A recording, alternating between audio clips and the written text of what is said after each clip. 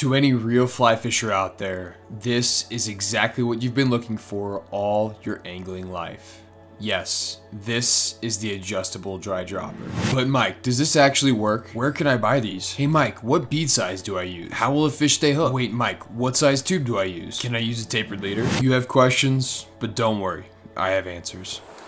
Well, howdy folks, my name's Mike from Fly All Season, and if you've clicked on this video, it could be because you're skeptical or very interested to know if this rig actually works. And real quick, as you can see behind me, we are in a summertime paradise. It is about as prime could be. So you're throwing dry flies, you're throwing dry droppers. But back in the day when I was using traditional dry dropper rigs, it never really made sense to me. It always seemed a bit clunky, because either I was wasting tippet trying to get to the right depths, or I wasn't getting down to the fish and I was missing potential bites. Now, with this rig, I made a video about a year ago. I'll pull that up right now. Editing Mike is doing the work. Oh, look at that. Now this is a video where I actually break down the origins of this rig, how I kind of put it together in my noggin, how I tie it, how I rig it.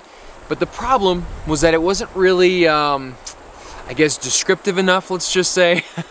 So when I tie flies, I like to think of it as cooking, not really baking. So every fly that I tie is going to be a little bit different, materials are going to be a little bit different, and so that led to a lot of questions. Now, some people have figured it out without needing to be, they're handheld, let's just say, but there are always frequently asked questions with regards to this rig because of that video. So this is going to be the addendum video, the FAQ video for the adjustable dry dropper. So stick around, I'm gonna walk upstream a bit, find a good spot, and yeah, let's get into the first question.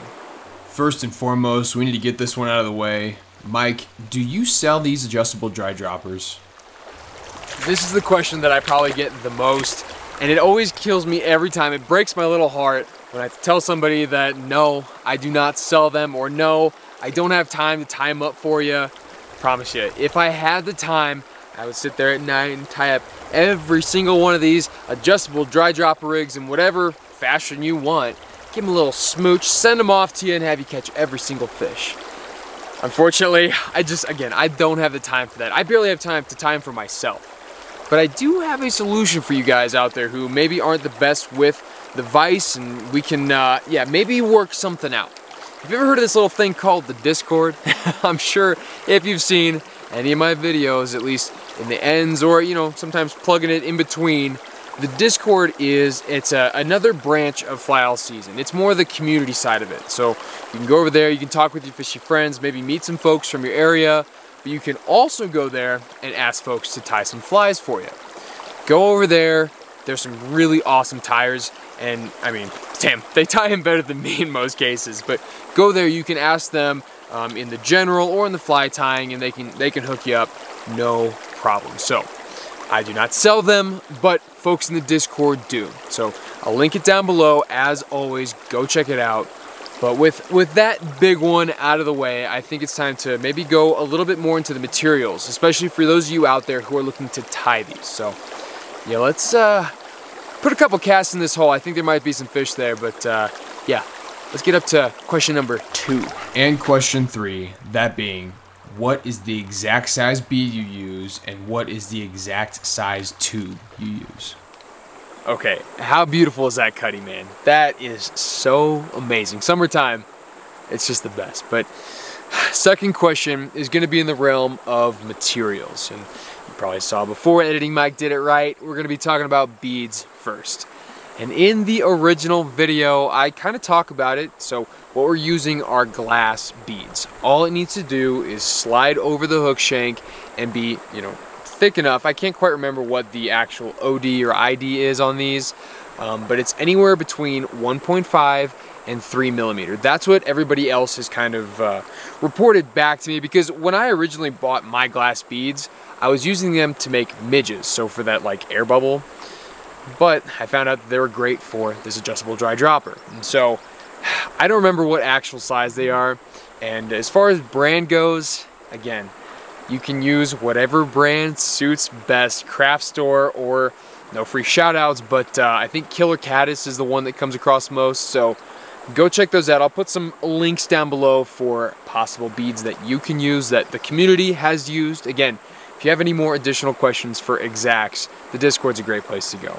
But yeah, color and size, it doesn't really matter. It has to be able to hold on to that tubing. And that's gonna be question 3. So we'll dovetail right into question 3, that being, Mike, what size tubing do I use?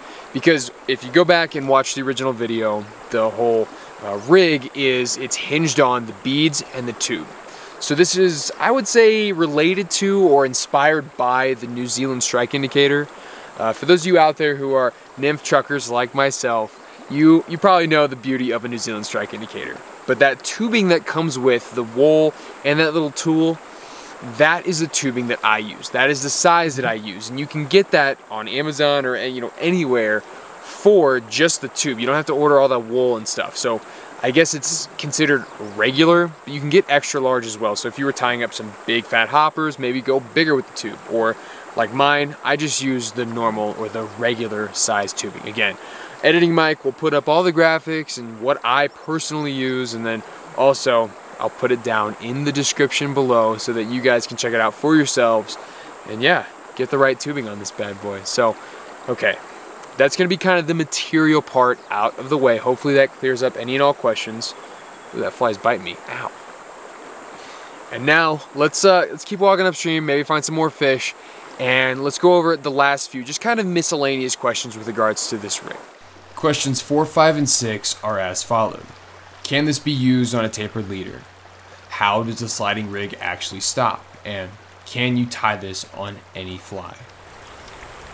That run in there looks so juicy. This is a pretty incredible valley, but we're coming to an end. This video is almost over, I promise, folks. Thank you so much for being patient. Thank you for sitting around and listening to my rambles as always. I know this is kind of a different style video, but it's important, especially with, again, all the questions that are coming in. But speaking of questions, we've got 3 more. Now, these are kind of more miscellaneous, more with regards to the rig itself.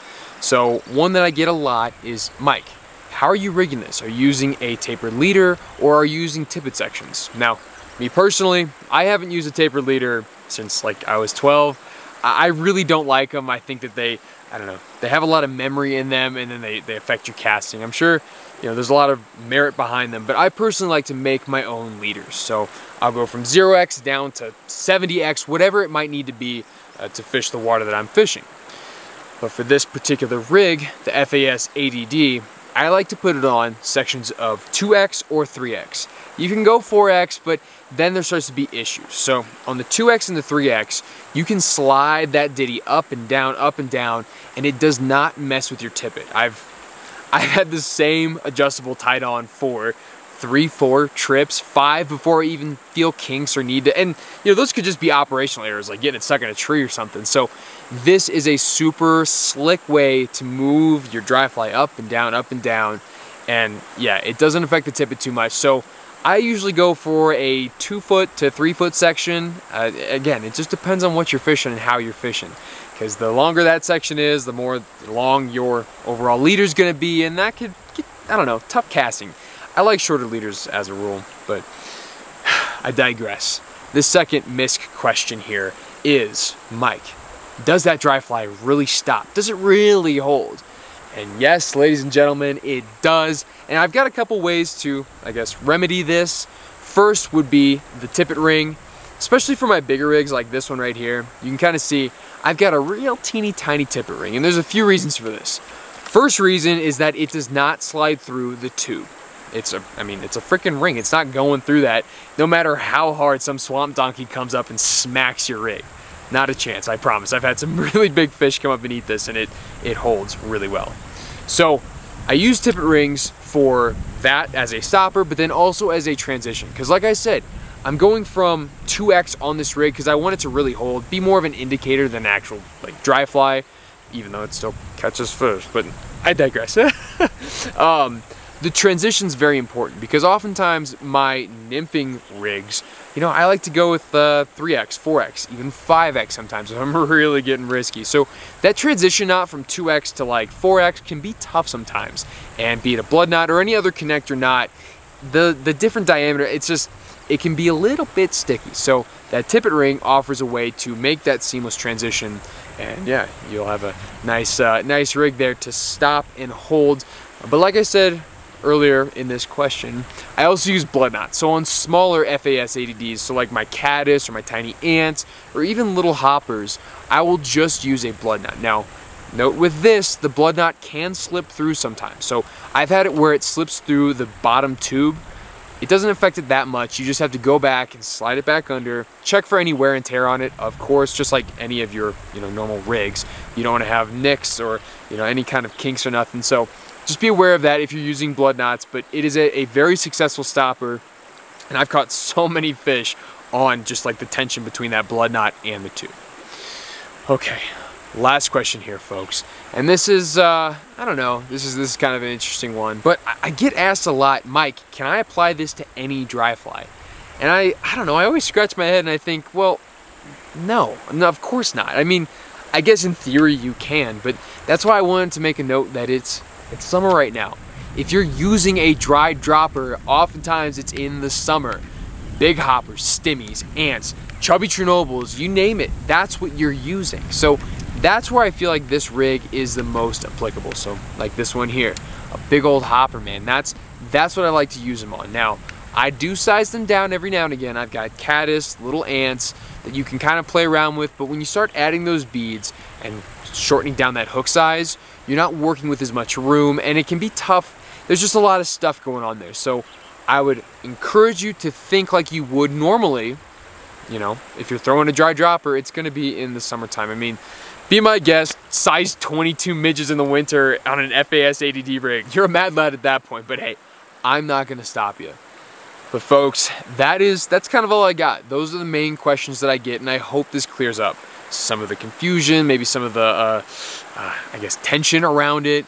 Be sure to check the description below. So it's that big box of text that I always put down in these videos that says, hey, do this, do that, blah, blah, blah. So the Discord, all the different materials, and again, no free shout outs to those materials. That's just what works. So I'm here for the people, I'm here for you. I want you to use this rig. It's caught me so many fish from the drop to the top. I mean, I hesitate to say revolutionary because, what does that mean in the realm of fly fishing? But I know it's caught me more fish. I think it can catch you more fish, and that's what I'm here for, folks. I want you guys to have as good or better experience than I do. So hopefully this helps. And for any of those haters out there, any of those skeptics that still don't believe me, well, stick around. I'm gonna go catch a fish on the FASADD, and you can eat your socks. Yes, yes. That's a great fish. Well, howdy folks. If you were seeing this, then that means the video is over. And like always, I just have to say thank you so much. It's very strange as I'm standing in the middle of a mountain valley by myself talking to a black box to say thank you and like really mean it, but I do. It's wild to see how fast this channel is growing, how much engagement comes from this community. It's so awesome, and I love hearing from you guys. So if you have any comments on this adventure, or maybe some adventures of your own, hit me up in the DMs, hit me up on the comment section, wherever it might be. I love talking to you guys. But folks, for real, the more you like and comment and share, as shilly as that sounds, it makes this algorithm machine move, and it pushes this channel, and I don't know, it just keeps growing. And the more it grows, again, as silly as it is to say, the more I could be doing cool adventures like this and bringing you guys along. So again, appreciate the support, and wherever you find yourself, be it in the beautiful gem state of Idaho or in your backyard, I sure hope you keep those feet in the water, and until next time, tight lines.